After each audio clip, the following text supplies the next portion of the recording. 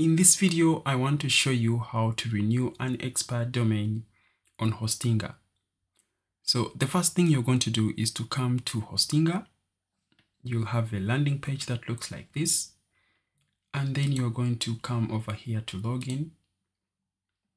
And you're going to enter in your username and password, or an email and password, and then login.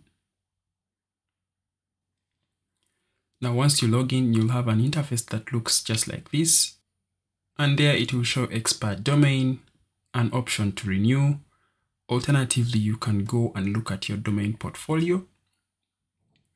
And there it will show all active and expiring or expired domains. And now let's go back to our home or our dashboard, where it is showing our domain that is expiring. Specifically, we have one domain that we want to renew in this case.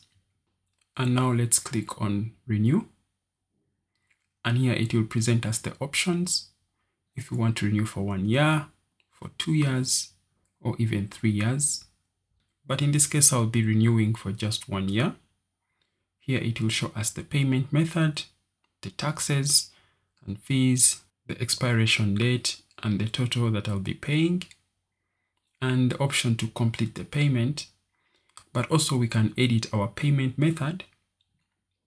So in this case, it is showing that I'll be paying with PayPal.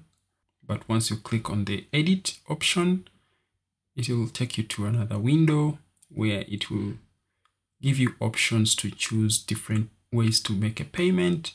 So probably with a card, Visa, American Express, Discover, or you can use Google Pay or PayPal, or you can as well choose other options like Bitcoin and Alipay.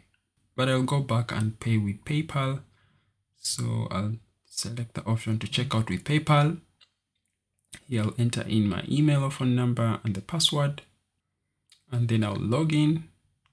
And right over here, it will ask me whether to use my PayPal balance first. And then if that is not enough, it will go straight to my bank account. Once I agree, I can say agree and pay. And there we will have our payment processed for this specific domain that we want to renew. And it will redirect me back to the Hostinger billing dashboard. And that means that now we have paid for our expired or expiring domains. So even when we go back to our home dashboard in Hostinger, you see that the domain that was expiring in 2024, now it will be expiring in 2025. And basically, that's how you can renew your expiring domains in Hostinger. You'll also receive a receipt in your email, and that receipt will be coming from PayPal, which you use to make the payment, or from your bank, and there it will show what you paid for and how much money you paid in that case, and also an email from Hostinger saying payment received and what you paid for, and that's all. So in a nutshell, that's how you can renew your expiring domains in Hostinger.